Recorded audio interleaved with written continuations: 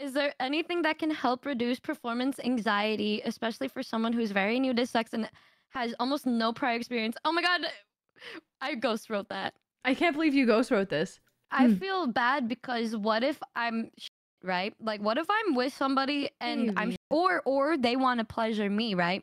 Good. They're not Great. good, and Oh. then and I'd feel so bad because I know that they're trying their bestest, but then I'd have to be like, it's just not cutting it, and like I'd feel so bad. Yeah.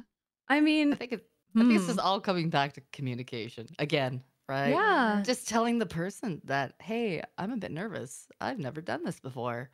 So could we go slower? I know in psychology we talk about slow exposure therapy. Yes. Where we talk about just touching, maybe with clothes on, maybe with clothes off. And we don't have to do anything.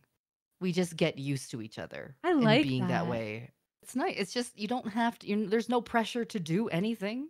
Yeah. You're just getting used to being and touching and, being close to that other person without the pressure of, oh, we have to do something. It's so much easier said than done. One thing that helped me when I first started out doing, just getting more curious with sex and stuff, taking dim lighting and just making it really dim, like taking the light switch and just going all the way down to the bottom so you can still see, but it's not so like blah, because a lot of people are insecure about being naked in front of somebody else, and that's like completely valid. So that's what I'd say. And obviously taking a drink before liquid courage is good, but so true. But you don't want to be drunk again. Yes, if don't get drunk. Exactly, you don't want it to impair the consent. Does the first time hurt at all? I've heard stories where it does and others when it doesn't. So I thought some clarification could help. Well, my dear friend Numi, good positive news.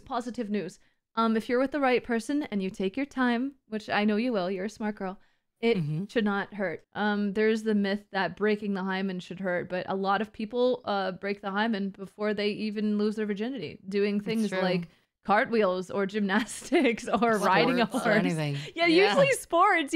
Or maybe even experimenting by themselves.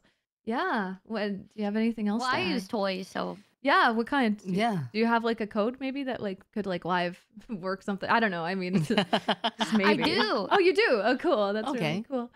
Yeah, maybe we could exchange a few things later. Okay.